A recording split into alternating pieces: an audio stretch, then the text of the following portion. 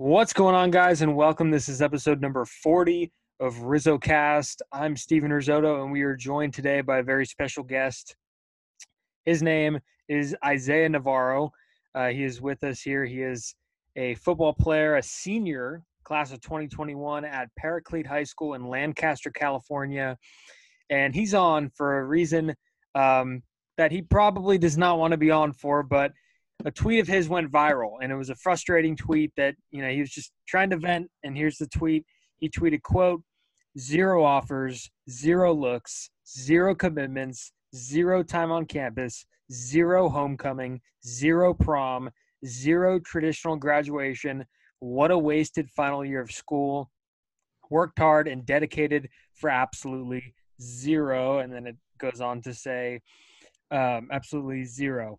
Big shout out to @Gavin Newsom. You got what you wanted. So that's some powerful stuff, man. And I mean, clearly frustrated. The pandemic has ruined the school lives of many students and student athletes. Describe that frustration into words. What happened for you to kind of trigger that tweet? What led me to put that tweet out there was the season getting pushed back, the emotions of not having that season, getting taken away from us, having no control over it, having this taken away from student athletes across the country. It's a big thing for us, especially us seniors and juniors. We lost a third of our high school lives. We can't take that back. Yeah, for sure. So last season, did you guys get a full football season in? Yes, I'm glad that we did. Yeah, I'd imagine. I can't imagine 2 football seasons getting canceled there. So what was some of the reception you had from this tweet? I know you've been on some national news sites. That's pretty awesome. What was some of the great positive reception you got from the tweet? A bunch of kids, high school parents, students, like siding with me, agreeing. See, like they're going through the same thing. I'm not the only person. I'm glad that I'm speaking out for most of the students, because this is our season and we don't want it to be taken away. We want to play. You guys want to play, and that's awesome. I know there's kind of the let them play California type thing going on. And do you kind of feel like an ambassador now? Do you feel like you've taken on like an ambassador role to that whole movement? A little bit, but I want to take all the credit. A lot of us have been working towards to get our season. A lot of schools, parents, and even that account on Twitter, Let Them Play California. It's a big thing because this is California is a big state for football athletes going to colleges. Yeah, no doubt about it. There's 50 million people living in the state, a lot of, football players, a lot of athletes in high school that play. There's some negative comments on there too. There's negative reactions.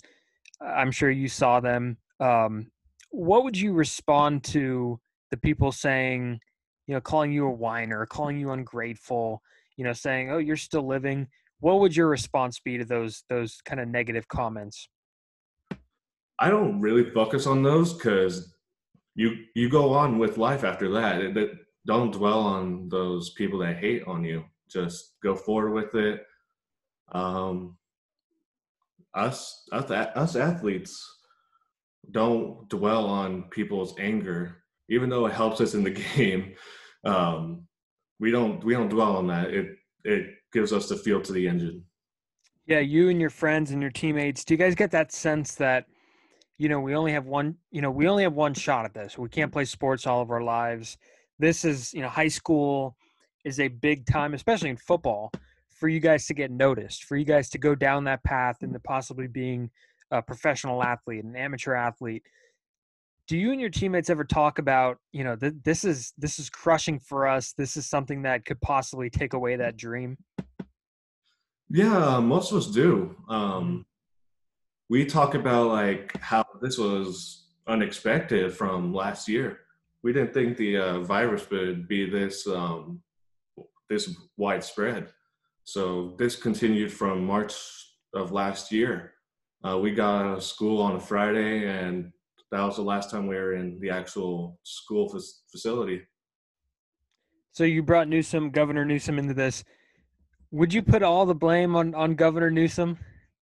Most of it, yeah, because he's most of our sports is through an institution for sports in high schools, and him saying like, "Oh, we gotta control on this a few sports," because like cross country is actually okay right now, and they're doing their races, they're doing their competitions.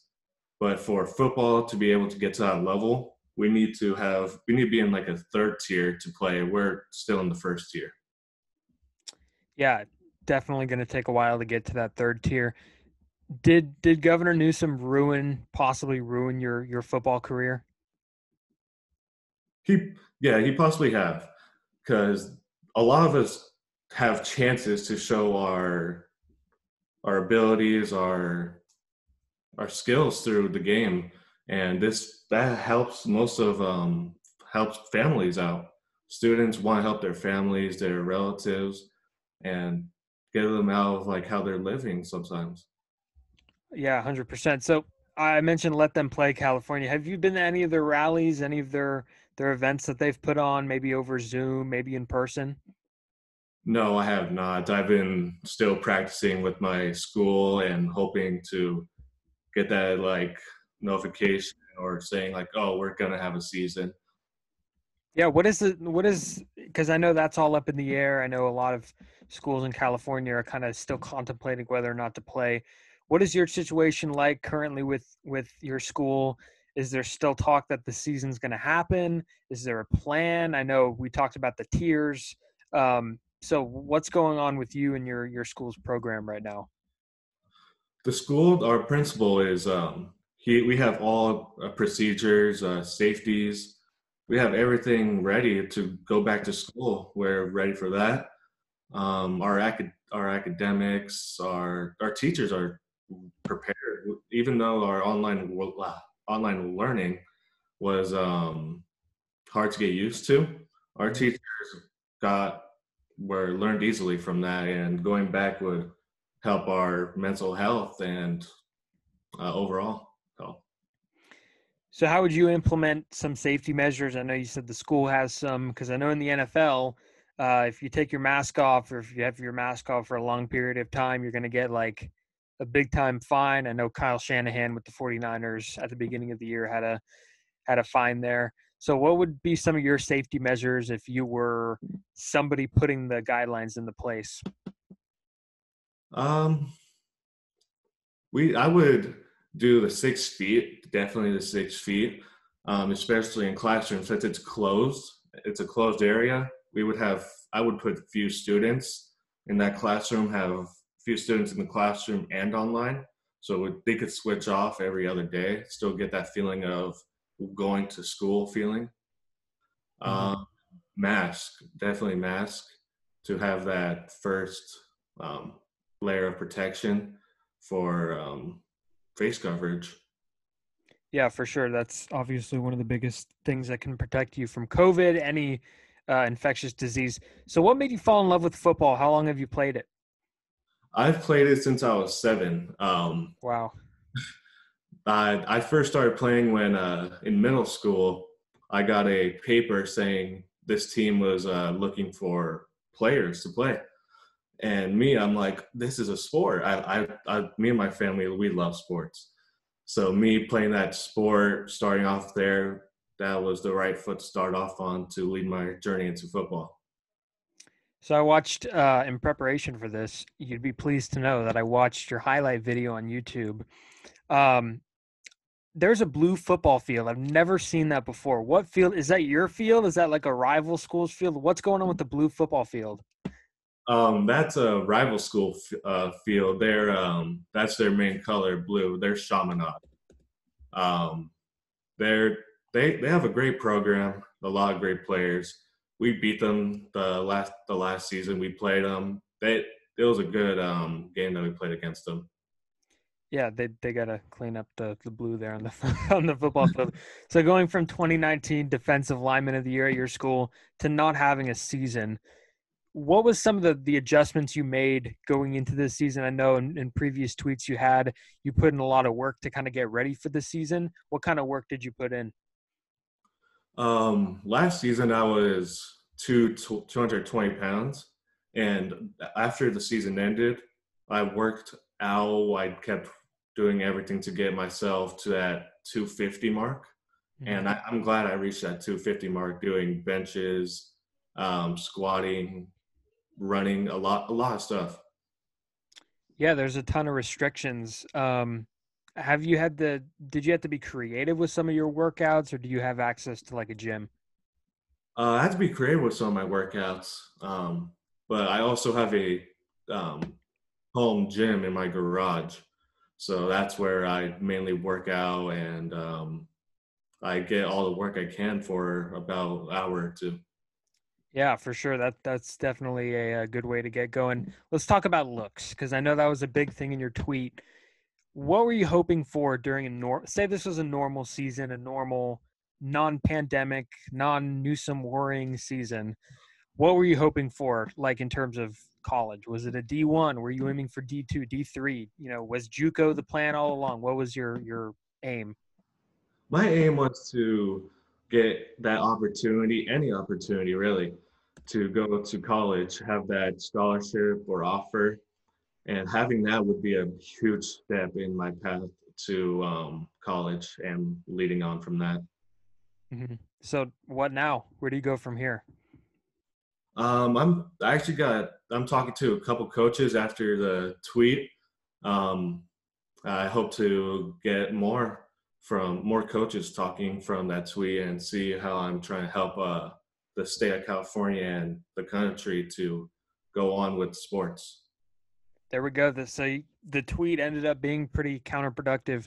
So aside from football, forget about football for a second. What would be your plan moving forward? Like, do you have a major in mind that you have? What are some of your passions outside of football?